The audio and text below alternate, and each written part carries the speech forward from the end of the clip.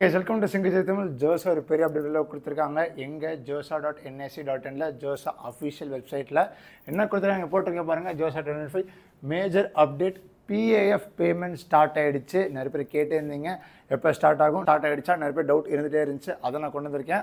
23rd start ஆகும், நிறைய வீடியோஸை போட்டிருந்தேன். அதே மாதிரி இன்னைக்கு 23rd இன்னைக்கு PAF பேமெண்ட் ஸ்டார்ட் பண்ணிட்டாங்க. எங்கள் JoSAAவோட அஃபிஷியல் வெப்சைட்டில் josaa.nic.inல இங்கே போட்டிருங்க பாருங்கள். Major update PAF payment starts. எப்போக்குள்ளே கட்டணும்? 23rd July to 27th July evening 5 PM ஒரு 4 நாள் டைம் இருக்குது. ஸோ ஸ்டார்ட் பண்ணிட்டாங்க. உள்ளுக்குள்ளே போய்ட்டு லாகின் பண்ணிட்டு பேமெண்ட்டை பண்ணிவிட்டு வந்துட்டே இருங்க. அதுதான் மேஜர் அப்டேட் கொடுத்துட்டே இருந்தாங்க. ஸோ இங்கே கீழே போட்டுருங்க பாருங்கள். திரும்பி சொல்கிறேன், 45,000 for general EWS OBC NCL, அதே மாதிரி 20,000 ஃபார் SC ST PWD. இதுதான் கிளியர் நான் முழு வீடியோஸை போட்டிருந்தேன். இப்போ கொண்டு வந்திருக்கேன் மேஜர் அப்டேட்டான வீடியோ josaa.nic.in அஃபிஷியல் வெப்சைட்டில் ஸ்டார்ட் ஆகிடுச்சு PAF பேமெண்ட்ஸ்.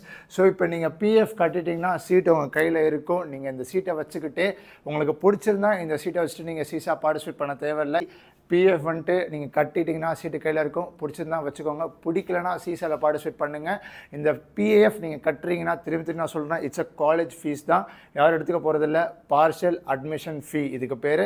ஸோ இதில் JoSAA தான் உங்கள் ஃபைனல் சீட்டே கிடையாது. இப்போ நீங்கள் வந்துட்டு பிடிக்கல, ஓரளவுக்கு ஓகே அப்படி இருக்கீங்கன்னா CSAB பார்ட்டிசிபேட் பண்ணுங்கள். அந்த சீட்டு கிடச்சதுன்னா ஆட்டோமேட்டிக்காக JoSAAல கேன்சல் ஆகிட்டு ஸோ உங்களோட சீட்டு CSABல கிடச்ச சீட்டு தான்.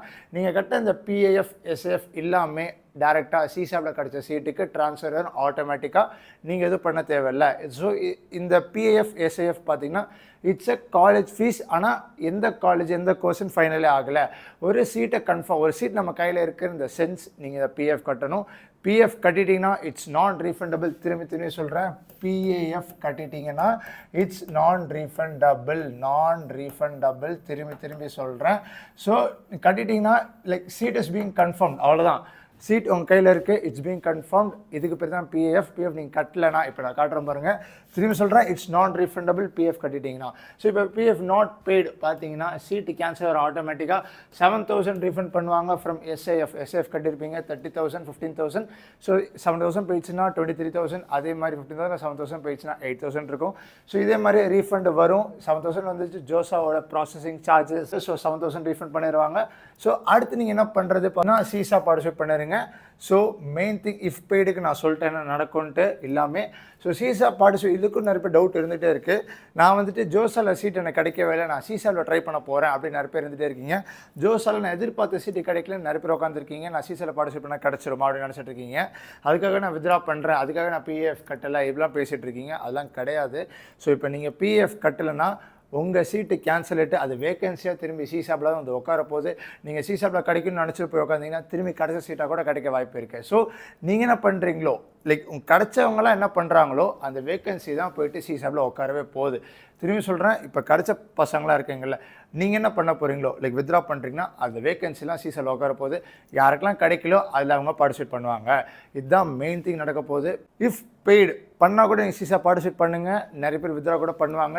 எப்படின்னா வேறு கவுன்சிலிங் இருக்குது, நீட் இருக்குது, நைசர் இருக்குது, ஐசர் இருக்குது, அதுவும் ஸ்டார்ட் ஆகிடுச்சு. சீட்ஸ்லாம் ஃபில் ஆகிட்டே இருக்குது. ஸோ உங்களுக்கு பெட்டர் சீட் கிடச்சதுன்னா அவங்களும் பே பண்ணாமல் இருப்பாங்க, சீட்லாம் வேகன்சி ஆகும். இல்லை பே பண்ணிவிட்டு ரவுண்ட் 1ல் விடுவாங்க, ரவுண்டு 2ல் விடுவாங்க. ஸோ இப்படி வேகன்சி க்ரியேட் ஆகிட்டே இருக்கும். ஏன்னா CSABல 3 ரவுண்ட்ஸ் இருக்குது. So what ever it is every one should apply for CSAB. திரும்பி சொல்கிறேன், கிடைக்குதோ கிடைக்கலையோ JoSAAல சீட்டு கிடச்சிருக்கா வெல் அண்ட் குட் வச்சுக்கோங்க. கிடைக்கலையா கண்டிப்பாக CSAB பார்ட்டிசிபேட் பண்ணி தான் ஆகணும். கிடச்சிருந்தா கூட பண்ணுங்கள், ட்ரை பண்ண வாய்ப்பு இருக்குது.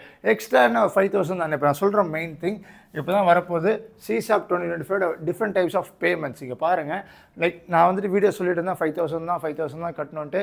Main update clearest main CSAB update நல்லா கவனிங்க. ஸோ பேமெண்ட்ஸ் பார்த்தீங்கன்னா இப்போ நீங்கள் JoSAAல சீட்டு கிடச்சிருச்சுன்னா இது JoSAA சீட்டு கிடச்சிருச்சு, நீங்கள் SIF கட்டிட்டீங்க, PAF கட்டிட்டீங்க, everything is paid. நீங்கள் 5,000 மட்டும்தான் ரெஜிஸ்ட்ரேஷன் ஃபீஸாக கட்டுவீங்க. எவ்வளோ? 5,000 மட்டும்தான் ரெஜிஸ்ட்ரேஷன் ஃபீஸாக கட்டுவீங்க. CSAB சீட்டில் கிடச்சதுக்கு அப்புறமா ஒரு ப்ராசஸ் இருக்குது. இதே மாதிரி வில்லிங்னஸ் கொடுக்கணும், டாக்குமெண்ட்ஸ் அப்லோட் பண்ணணும். அதுக்கப்புறமா இந்த IAFனா இன்ஸ்டிடியூட் அட்மிஷன் ஃபீ 2ன்னு சொல்லுவாங்க. ஸோ இந்த PAF வந்துட்டு இன்ஸ்டிடியூட் அட்மிஷன் ஃபீ 1.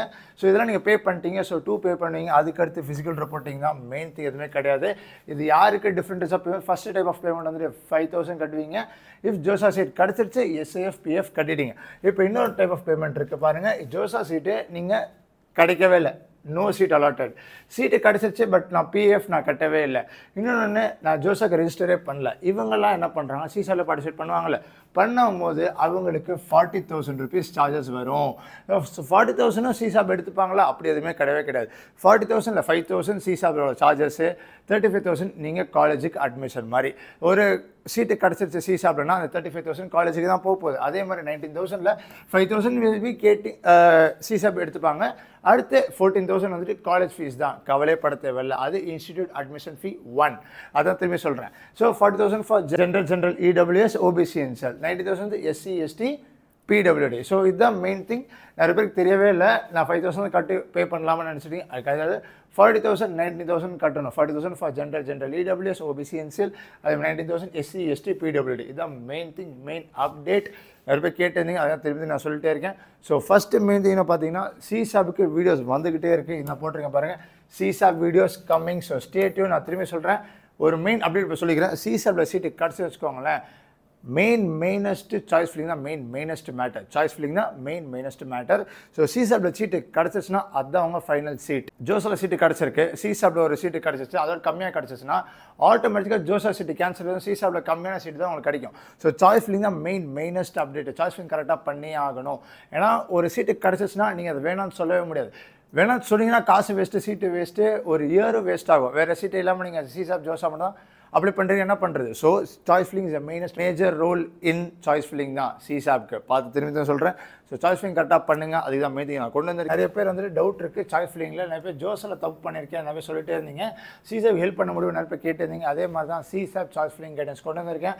ஸோ யாருக்கெல்லாம் சிசாப்ல சாய்ஸ் ஃபில்லிங் கைடன்ஸ் வேணுமோ, லைக் ஒரு டைம் இருக்குது. 30 ஜூலை காலையில் 10 மணி ஸ்டார்ட் பண்ணி 7 ஆகஸ்ட்டுக்குள்ளே இருக்க டைம் இருக்குது. ஸோ நீங்கள் இந்த நம்பரை காண்டாக்ட் பண்ணலாம். இந்த நம்பர் நீங்கள் காண்டாக்ட் பண்ணால் உங்களுக்கு நான் ஒரு கூகுள் ஃபார்ம் லிங்க் சென்ட் பண்ணுவேன். ஸோ நீங்கள் அதை ஃபில் பண்ணிங்கன்னா நான் உங்களுக்கு டேட்டா கைடன்ஸ் கொடுத்துட்டே இருப்பேன். ஃபோன் கால்ஸ் எல்லாமே இருக்குது. So CSAB choice filling guidance இந்த நம்பருக்கு நீங்கள் காண்டாக்ட் பண்ணுங்கள், கண்டிப்பாக உங்களுக்கு ஹெல்ப் பண்ணுவேன். ஸோ என்ன டவுட்ஸ் அந்த கமெண்ட்ஸ்க்கு நீங்கள் வாட்ஸ்அப்புக்கு ரிப்ளை பண்ணிகிட்டே இருக்கேன். So stay all the best. பார்ப்போம்.